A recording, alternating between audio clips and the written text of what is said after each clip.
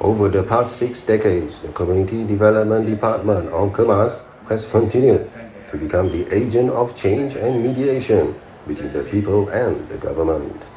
Prime Minister Datuk Seri Ismail Sabri Yaakob said Kemas has made many contributions to the development of the nation, subsequently helping the country prosper. He also recalled the time when he had once served as the Rural and Regional Development Minister, and the reports from Kemas helped the government to formulate policies and programs to improve the well-being of the people. Apart from relaying information related to government policies to the people, Ismail Sabri also called on Kemas to play their role to correct the misconceptions and accusations made by unscrupulous quarters against the federal administration. The event, which was held at Malaysia Agro Exposition Park, Serdang, MAEPS, was attended by some 7,000 Kemas members.